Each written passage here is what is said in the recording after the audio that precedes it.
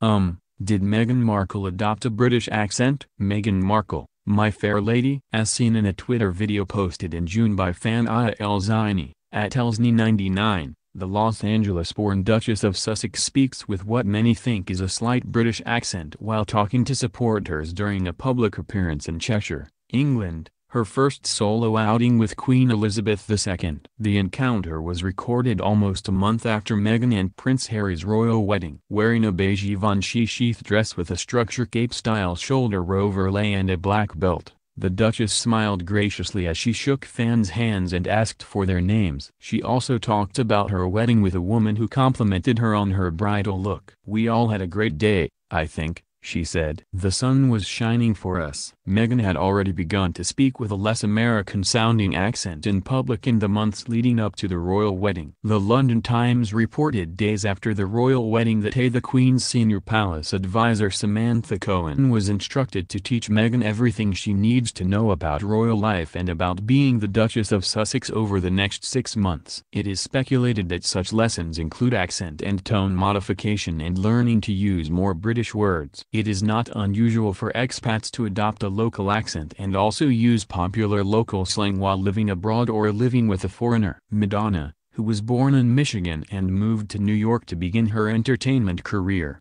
famously debuted a British-sounding accent after moving to England with her then-husband, Guy Ritchie, more than 15 years ago.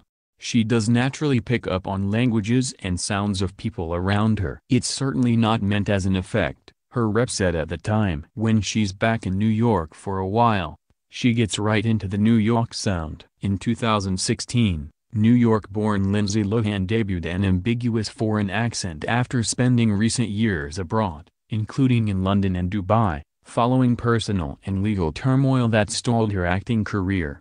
"It's a mixture of most of the languages I can understand or am trying to learn," the Mean Girls star told the Daily Mail at the time. "I've been learning different languages since I was a child. I'm fluent in English and French, can understand Russian and am learning Turkish, Italian, and Arabic."